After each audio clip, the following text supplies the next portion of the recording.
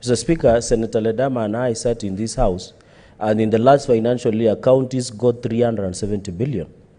We have increased by 15 billion to 385 billion.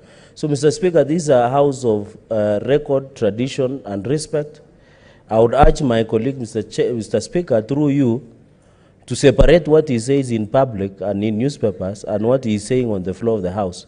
Because we cannot participate. Mr. Speaker, I remember, even in your ruling on the Meru case, when I tried to contest on the report that were tabled in this House, I was disagreeing with it. Mr. Speaker, I was thrown outside the chamber.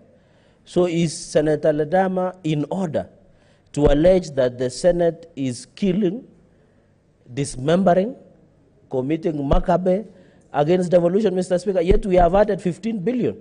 In fact, what he should be saying, Mr. Speaker, is that the Senate added 15 billion to 385 billion, although they wanted 407 billion, Mr. Speaker. So this incitement of Senate by the likes of Senator Oledama, by the public, is uncalled for, Mr. Speaker. And he knows very well that when in conclusion, Mr. Speaker, under Article 202, the country is in a deep mess because of public debt. And the first charge, when we collect revenue,